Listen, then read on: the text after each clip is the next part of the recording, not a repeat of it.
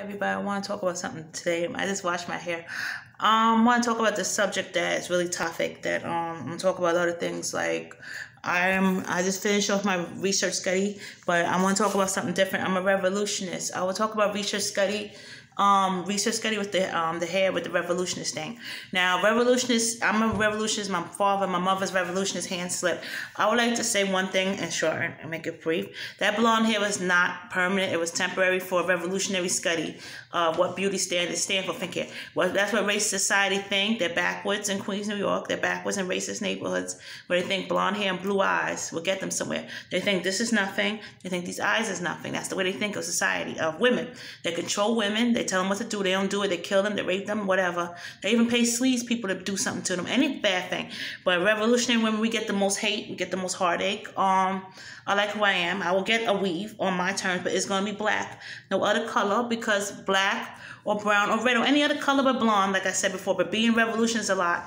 Rights. No, you have to think here. You have to know your rights. You have to know you have to know a lot of rights, like Black Lives Matter, Latino Lives Matter, it was a lot of things I was going through. And I'm thinking of something right now because my father was Black Panther and my mother was Black Latino Panther. They both were. This is my ancestor. The movie Judas is a very good movie to watch. And I will tell you this, I have 6 ancestry of revolutionary ways. And being a revolutionary woman is different. I prefer the sleazeball. I prefer a revolutionary man because non-revolutionary men are very rude, they're insensitive, they control their women, they beat them, they kill them. You don't have that with my men.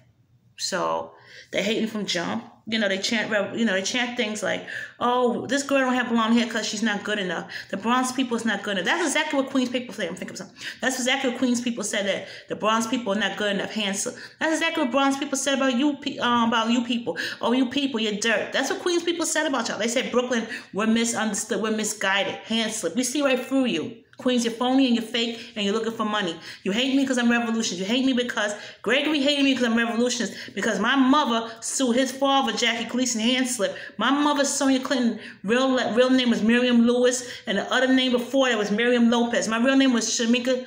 My real name was not Shamika. It was Sonia Donna Perone. They changed to Shamika Sonia Clinton, hand slip. You can check my background check. My mother's real name, the first one was Miriam Lopez. Think of something. Shut up. Miriam Lopez and Miriam Lupus and Sonia Clinton. And we had to change our name. Live in a Black Caribbean neighborhood. That's why nobody could find me, because I had my name changed, my social security number changed. When you're a revolutionist, you got to change everything. There's a lot of racist things going on, police brutality, all these things has been going on. I've been doing this revolutionary thing for a while. So I'll be discussing about my research study of beauty standards should be right now after. See you later. Bye.